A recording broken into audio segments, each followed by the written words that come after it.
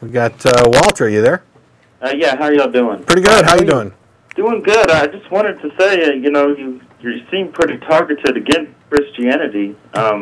What if, in the fact that, what if you're wrong? Are you prepared to deal with the consequences of that decision? I mean, you Sure. used to be a Christian, but then you end up living, your life just pretty much for yourself, and then you find out afterwards that, you made the wrong decision. What if you find out, are you a Christian? Yes, sir.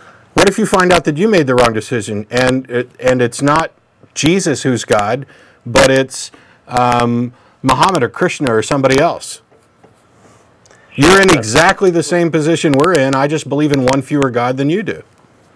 Yeah, but you don't believe in any gods at all. I mean, right. And I can go, if I find out that I'm wrong, I can be in the position of Colonel Ingersoll, where I'll go up and say, hey, I did not have the evidence enough to convince me. I was true to my own beliefs. I looked at all of these possible religions. I looked at the situation as a whole, and this is what my mind led me to. You cannot believe something that your mind won't accept. And if I'm to be held responsible for analyzing things critically and skeptically and rationally, and then damned for it, screw them.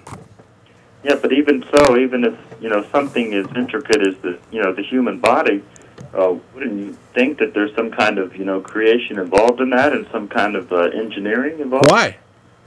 Why? What do you mean, why? Why? Because it's such a detailed, system. Just when you think of like chemistry and science, the fact that something's complex and you may perceive design does not mean that you can actually assert what the designer is. Evolution is a process of random mutations, but the design element of that is natural selection. Things become ordered according, to their and matched to their environment by a process of natural selection. You can't automatically infer that there is an intelligent designer without actually proving it.